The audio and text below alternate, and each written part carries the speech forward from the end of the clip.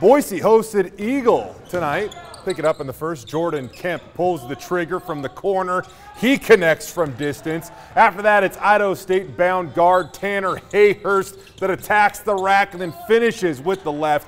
Later on, the Mustangs getting on the offensive glass. Kemp would clean up this miss here. He puts it back up and in. Eagle started the game on a 10-3 run.